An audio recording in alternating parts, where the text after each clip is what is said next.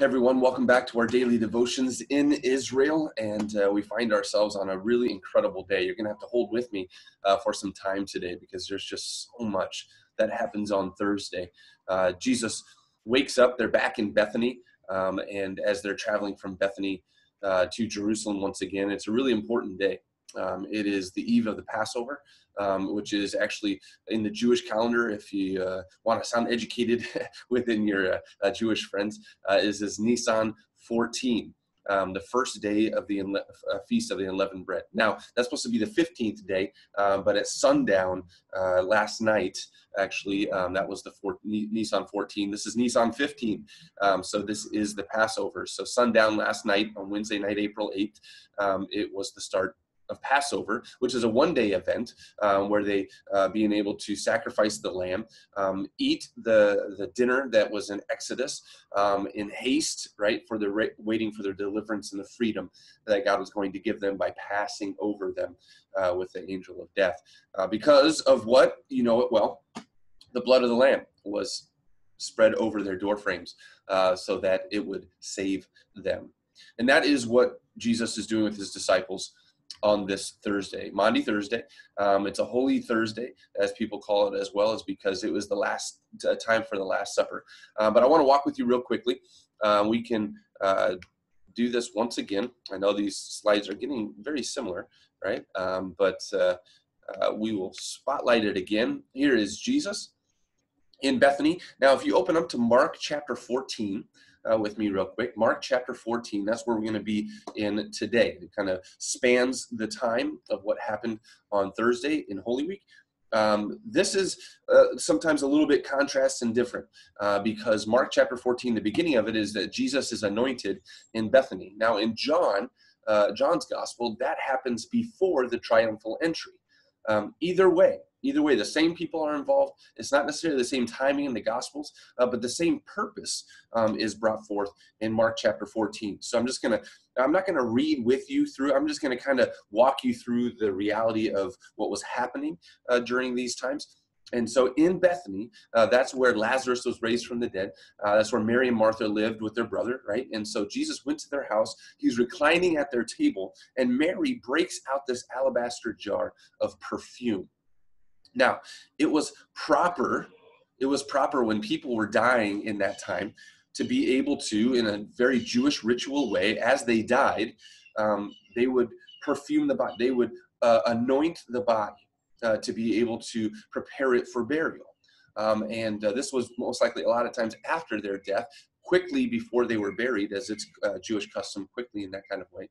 But Jesus knew, and frankly Mary, as purposed by God, broke open his alabaster jar, perfumed him, anointed him before his burial because they knew that his death, or frankly God knew that his death would be in haste, and there wouldn't be an opportunity for them to anoint the body for burial. That's why Jesus didn't stop her. That's why Jesus said, yeah, I know it's an expensive thing. You're always going to have the poor, but you're not always going to have me, in predicting his death and that being very quickly.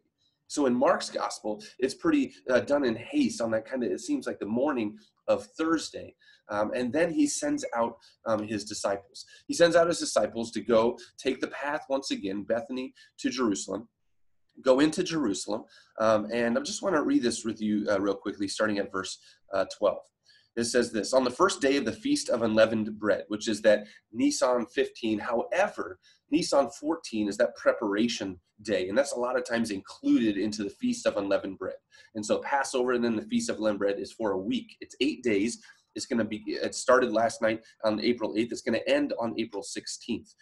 But this week-long festival that they're going to fast from leaven, that they're going to reflect upon the freedom that they have, that God did in Exodus to his people of Israel. It says in verse 12, on the first day of the unleavened bread, when it was customary to sacrifice the Passover lamb, that's what they would do on the eve of the unleavened bread. So in the Passover, they would sacrifice this Passover lamb. Jesus' disciples asked him, where do you want us to go and make preparations for you to eat the Passover? Now here's the custom.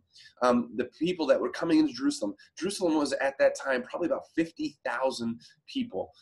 That's how many people lived there. However, we're talking a couple 100,000 people that were in Jerusalem, especially for the Passover feast. If you did not live there and you had an extra room, you would give pilgrims a time to be able to have a place that they could celebrate the Passover.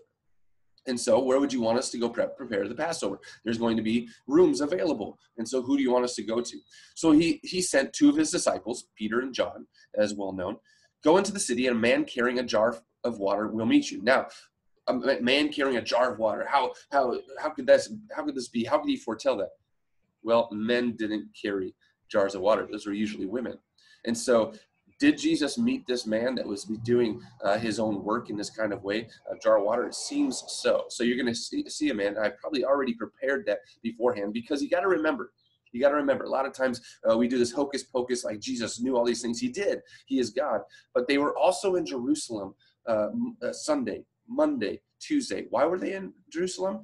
Not just because he can overturn the tables, not just because he could focus people on faith, but they did it in a Jewish custom of being able to purify themselves before the feast. That's why people came there so early, right? 6 days before in John's gospel, you get to see that he was anointed, that Mary anointed him with that perfume. But the reality is 6 days before, he was coming there early because there was the ritual of purifying themselves before the feast.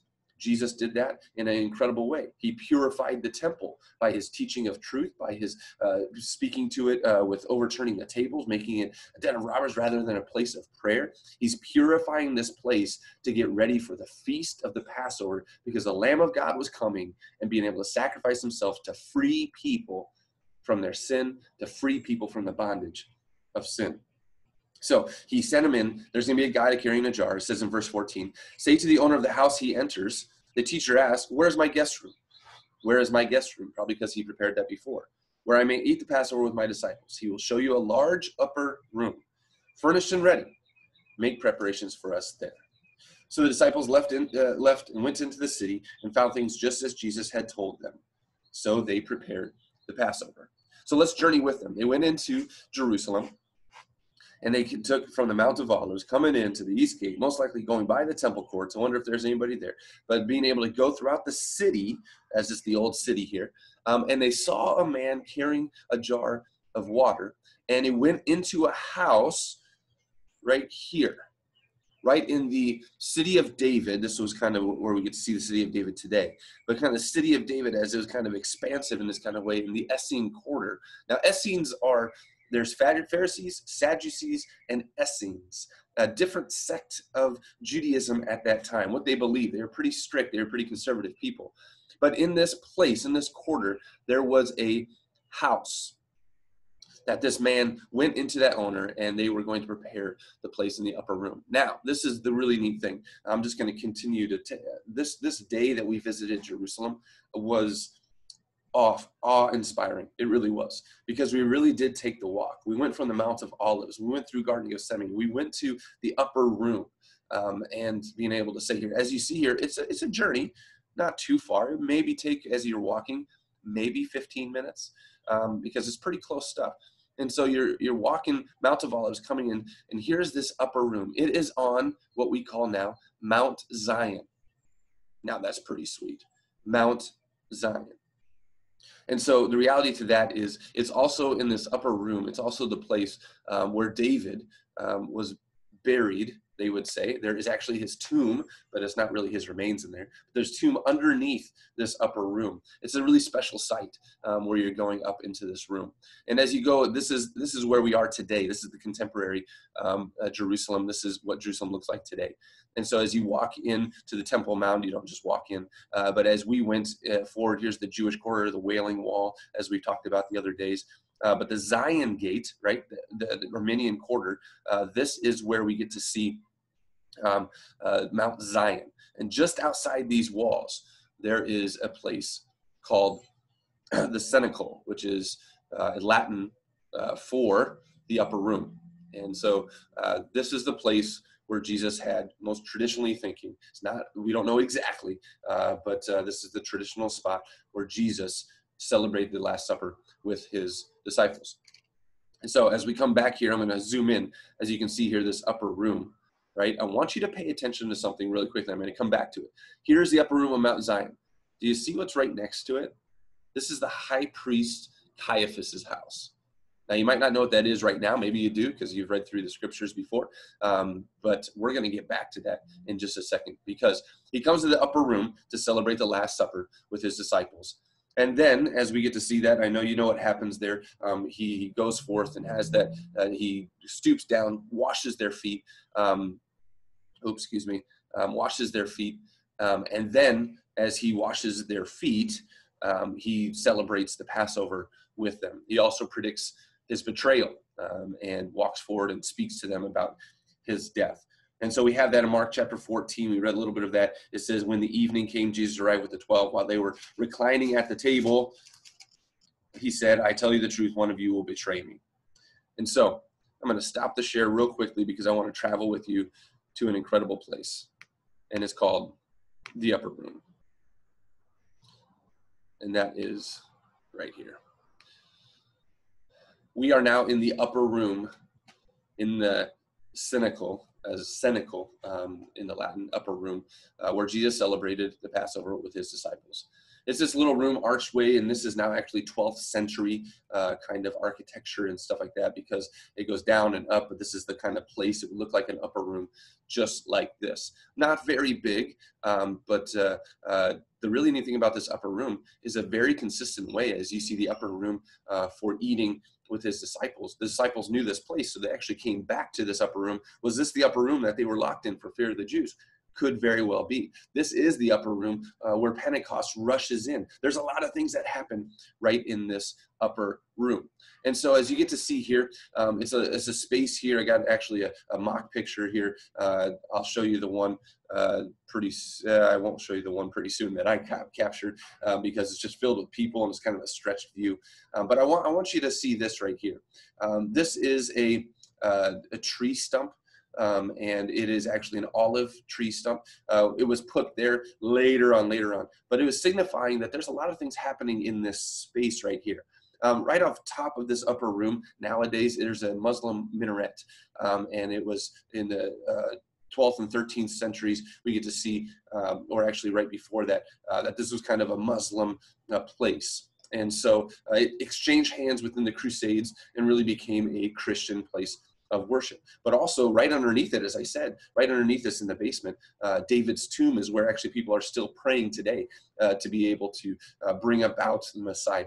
And so you see this intersection between Muslim, Christian, and Judaism, as you get to see throughout the city of Jerusalem, but especially in this place.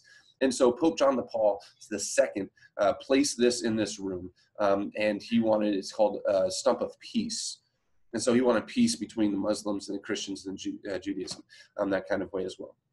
But I'm going to get to this as well. There's a column right here, and just on the tip of my finger, there's something really special here that was in the architecture in the 12th century. I'm going to show you that real quickly.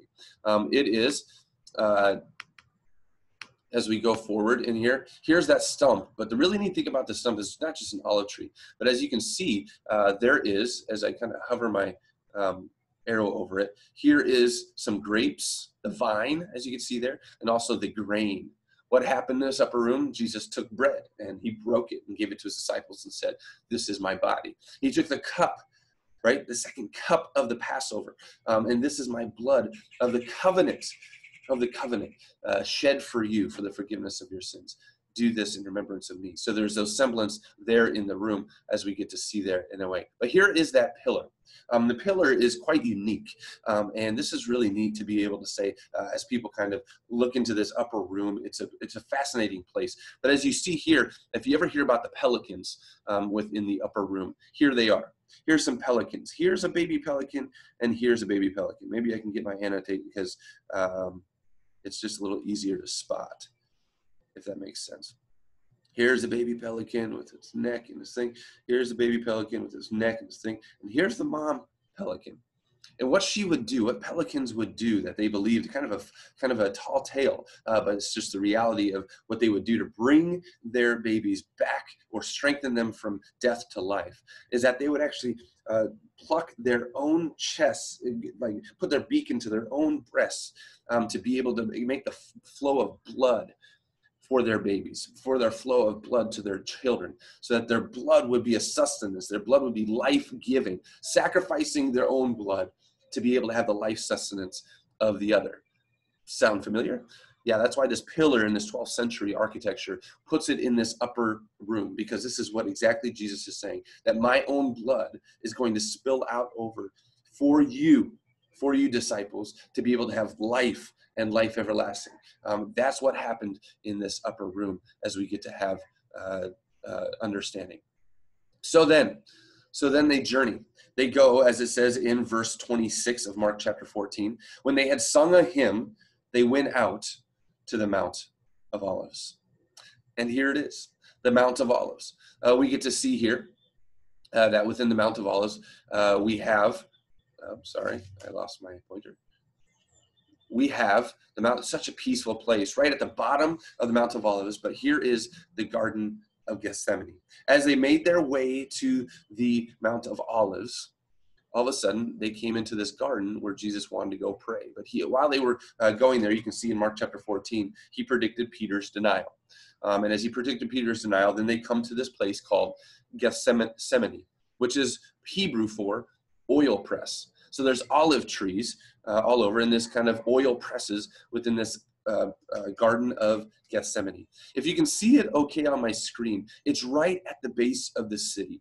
You come all the way down from the Mount of Olives, and you're sitting down in the bottom level, in the bottom hill. Before you go down into the Kidron Valley, here is this Garden of Gethsemane. But you see, as you look above here, this is the east gate. This is the east gate of the city. And so as you have that east gate, you're looking from Garden of Gethsemane, and it's not too far, it's just across the way. And as the Garden of Gethsemane comes forward, this is something that absolutely was amazing to me. He went from the upper room. He went to the Garden of Gethsemane. You want to journey with me? Let's do that. Garden of Gethsemane. And then as he was praying in the Garden of Gethsemane, this was probably one of the biggest highlights for me to sit and be in this place. Because just to the south of this garden, there's a church now. But just to the south of this place was this big rock, this bedrock that spanned throughout the church. And this is what it looked like. Now, you see on the sides even, it goes even farther out to the sides. It goes out there. It goes off to the side. This huge laid bedrock at the bottom of the Mount of Olives. And this is the place. This is why it's like kind of sectioned off the traditional place where Jesus went, where he knelt on the rock and prayed. He prayed in the Garden of Gethsemane, and he did that as he came back and forth to his disciples 3 times. They fell asleep. You can see that within Mark chapter 14. Stay here and keep watch, as he said, for it is time. And as he goes away, he speaks, Abba, Father, everything is possible for you. Take this cup from me. Yet not my will, but not what I will, but what you will. Mark chapter 14, verse 36. Jesus praying, just as we understand it from Luke's gospel, praying so fervently that drops of blood were coming from his body and onto this rock, it seems so. I had the privilege, I really did. It was pretty empty as we walked in. And as I walked into this place, is the front, you can see the altar just right above me here. And right in front of it is this rock. But then there's nice little places over here, like little benches, stuff like that. You see these like little sectioned off things? I went up to this bench and I just got into this, just was drawn into this, in time of intense prayer. Not sweating drops of blood, but being able to, this intense sense of prayer that, oh my gosh, where I'm in the spot where Jesus just humbly puts before him, not my will, but your will's, Father, right? Take this cup from me, the cup of your wrath, the cup of the bearing of everyone's sin, but not my will, yours will. If this is what you have determined, then I will complete this mission. And frankly, and it just drew me into this time of prayer. I was such in a time of prayer right here that all of a sudden somebody comes in and they were actually starting worship. And I was just sitting there. I was roped in to the altar area and I had to like climb over the rope because they were coming into this worship area. They didn't want to disturb. I appreciate that. Thank you for anybody that if they're watching this. But it was a time of prayer and a time of just understanding that, wow, what Jesus was walking forward in, just kneeling upon this rock and knowing what is to come into his future. And what was going to come into his future? It was the reality to walk back to out when he comes out into the garden And as he walks out into the garden, let me share that real quickly with you. Excuse me. He comes out into the garden, and there, in this Garden of Gethsemane, Judas comes with a horde of people from the city to arrest Jesus in this kind of way. As they arrested Jesus, he kisses him, he betrays him, and frankly, the soldiers take him off. Now, in John's gospel, the first place he's taken is to Annas. Annas used to be the high priest, and he was the father-in-law of Caiaphas. So as they bring him into Annas's place, we don't really know where Annas's place was, but then they ship him off. Mark chapter 14, verse 53. They took Jesus to the high priest. So here he was in the Garden of Gethsemane. Garden of Gethsemane. Here he is over here. Here's the garden, this green little spot up here. They take him through into the city. They take him down through the city, back to almost exactly where they were in the upper room, and they take him over to the high priest Caiaphas's house. Now, they wouldn't be holding stuff in the temple because you got to remember, this is evening. They've already had the Passover meal. They've already sung hymns. They've already walked over to the Garden of Gethsemane. Jesus had a time of prayer. The disciples were falling asleep because it was such a full day. They couldn't keep awake how late it was, people being able to speak towards 11, 12 o'clock, midnight kind of time frame. They arrest him in the deepness of the night. They want to be sly because of the crowds. They would be astonished that they would be doing this kind of stuff, so they're sly with it. They arrest him in the deep hours of the night, and they take him to high priest Caiaphas's house. Don't take him to the temple. It's all shut down. The high priest Caiaphas' house. They do this kind of, they call the whole Sanhedrin. We're talking about, this is no small thing, 71 people. They wake up probably, because you got to remember, this is the time of Passover. This is the time of slaughtering all the lambs. There's such a hubbub going on in Jerusalem. They're talking about, some people talk about upwards to 1 million animals sacrificed in this place. You can see that the priests and the teachers of the law, the people that are put in that position, have had incredible days of just continued slaughter after slaughter after slaughter. And they call them together, and they do come together at Caiaphas's house right here. Jesus brought before the Sanhedrin, questioned by Caiaphas. And as he's questioned him, you go down to verse 61. But Jesus remained silent and gave no answer. Again, the high priest asked him, "Are you the Christ, the Son of the Blessed One?" Right? They wouldn't even say God. They wouldn't even say Yahweh. They would say the Blessed One because they revered their name so much. And Jesus said, What? He said, "I am," which is Yahweh. Ugh. "And you will see the Son of Man sitting at the right hand of the Mighty One and coming on the clouds of heaven. I am the Messiah. I am the Son of Yahweh. I am the Son of God." And at this, high priest tore his clothes, not in grief, but in grief, grieving that somebody would say such a thing. That is such blasphemy. You heard him, and what do you say? You have heard blasphemy. What do you think? That was punishable by death, by stoning. But they couldn't carry that out, especially during the Passover. They couldn't carry that out mainly because of the Roman law, that they couldn't really bring a death sentence on Jesus. And so high priest Caiaphas's house, this is something really special that you can walk forward. You can still have that house today. And I want to walk you through this place. So here is the Dome of the Rock, as you see there. Here is the Garden of Gethsemane. The Mount of Olives off to the right side here. So on top right of the thing. They walk him down, through the city. But here is something that just made your hair stand up on your arms. Because as they walked through here, I am actually standing on kind of a balcony area of Caiaphas's house and looking out. As you walk down this place, they walked him up these stairs. Now, I am not over-exaggerating when I said the hair comes off of your arms, because they walked Jesus up these stairs. These are Roman stairs that were put in Jerusalem 2,000 years ago. So when I say he walked up these stairs, these are the stairs that Jesus walked up. His feet hit this stone. Oh man, I'll get a different angle. Here's the stairs coming up into the courtyard of Caiaphas's house. And that's significant too in just a little bit. So we walked up these stairs. Fascinating. I was just taken away. My breath was taken away, being able to say, there was Jesus. Jesus, if you can put him in your head, walking up these stairs, chained and kind of dragged along by these soldiers, up these stairs into the courtyard of Caiaphas's house, into Caiaphas's house to stand trial. And as he stood trial, they questioned him. Then they tore his clothes. They began to spit on him. They began to hit him and prophesy. And while that was happening inside the house, what was happening in the courtyard?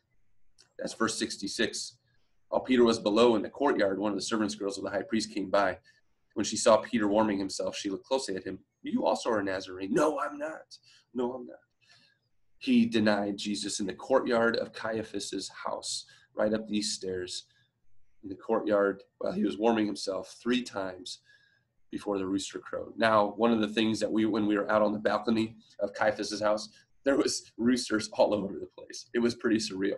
And they were, and I was like, oh my goodness, getting you into that spot. I don't know if they do that on purpose, but it's just these houses below that actually have chickens running kind of around and sporadic, but they are making those sounds, those rooster sounds. And it was just kind of bone chilling. So here we are, Jesus walking forth. Now, they have excavated Caiaphas's house, and this is pretty incredible as well. They've excavated, and they saw these underground caves, which they call prisons, underneath Caiaphas's house. And so Jesus was brought in, questioned by Caiaphas, and as you get to see here, as they had excavated, they have these little prisons, these little pits, as they call them. They call it the sacred pits. There was crosses that were etched into these pits from people from down below, and being able to see who was lowered into these pits. Just so we are aware, don't know for certain, but most likely, with it being the middle of the night, the Sanhedrin call, they seem like a pretty quick understanding. Jesus was lowered down as they would kind of put ropes around their chest, lowered down through these little holes. As you can see the hole, I'm now in the pit, lowered down in here to keep prisoners until their time of trial. So while Jesus was being beaten and called names and all this kind of stuff, Peter's disowning him out in the courtyard of Caiaphas' house, and then Jesus is lowered down into the pit. And as he's lowered down into the pit, that's where we end Maundy Thursday, because it picks up in Mark chapter 15, very early in the morning. They take him to Pilate, and we'll get there tomorrow on Good Friday. But here is where we reside. And so that's where I'd actually like to reside with you. And there's something that we did in this pit that really beckons us to be able to do that together. Imagine yourself in this pit. And then I want to read to you, to close off our devotion today, what is well known, frankly, a suffering servant psalm. And the suffering servant in Isaiah is obviously Jesus, and he speaks that way of the suffering servant. And Psalm 88, let's close it off with the word of God. And hear these words. These aren't Jesus's words, but these are the psalmist's words about you can imagine Jesus. That's what we did. We read Psalm 88 with a group together down in this pit, and it was bone chilling. It was hair off of your arms and stuff like that, raising. And here is Psalm 88, if you want to open that up with me. It is this way. O Lord, the God who saves me, day and night I cry out before you. May my prayer come before you. Turn your ear to my cry, for my soul is full of trouble. My life draws near the grave.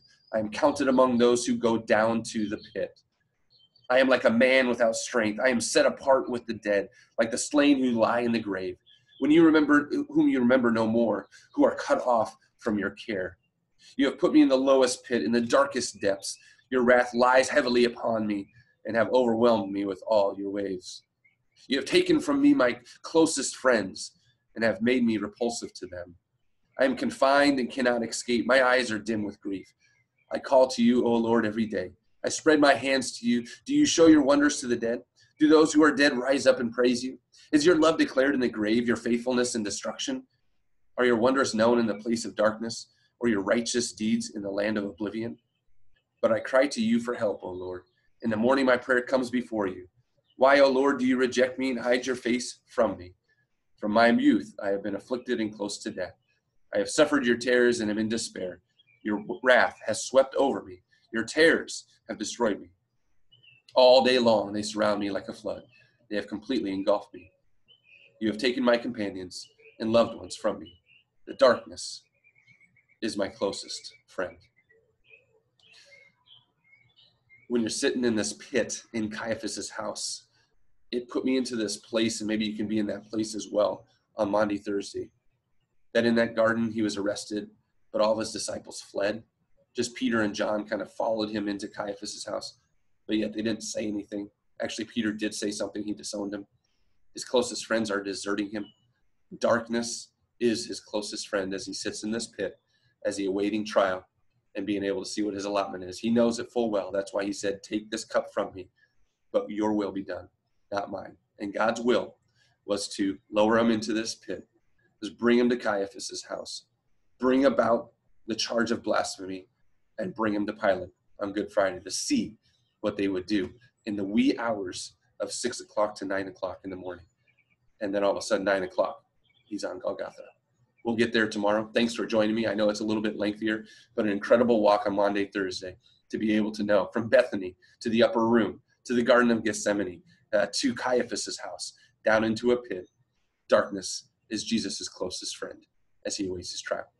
Have a blessed day, knowing that Jesus took this walk, took all these journeys, is sitting in the pit, and the darkness is his closest friend because he wanted to do it for you and for me, so that we could have salvation by the blood of the Lamb, the new covenant that is the blood of Jesus shed for you for the forgiveness of sins. Go in peace, knowing that Jesus did this for you. Have a blessed day.